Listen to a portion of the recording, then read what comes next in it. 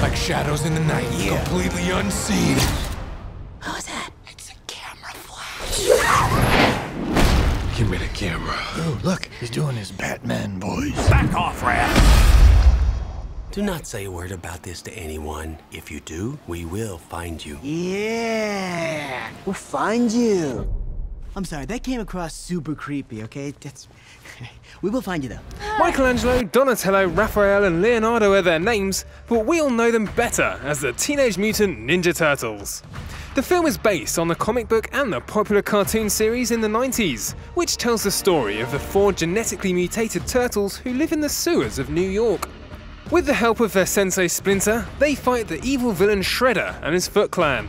Megan Fox was cast to play the role of TV reporter April O'Neil, who accidentally discovers the Ninja Turtles with her cameraman, played by Will Arnett.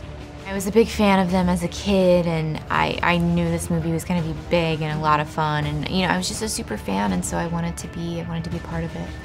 I always really kind of liked the idea of the Ninja Turtles. I always kind of liked this world because they're kind of like parodies of superhero movies and characters. There's a kind of, at their core, like a lightheartedness to it. It's kind of fun. The hardest part, though, is getting the tone of the movie right. That was the biggest challenge, I think, for us. Right, guys? Yeah, much more than the technical stuff.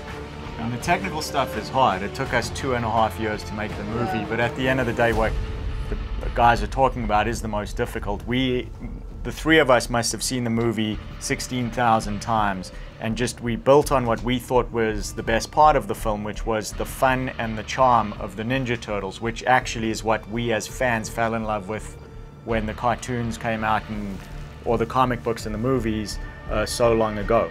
My sons, I have trained you your whole lives to protect the city above, but I fear you are not ready for its greatest threat. We're taking your armor to the next level.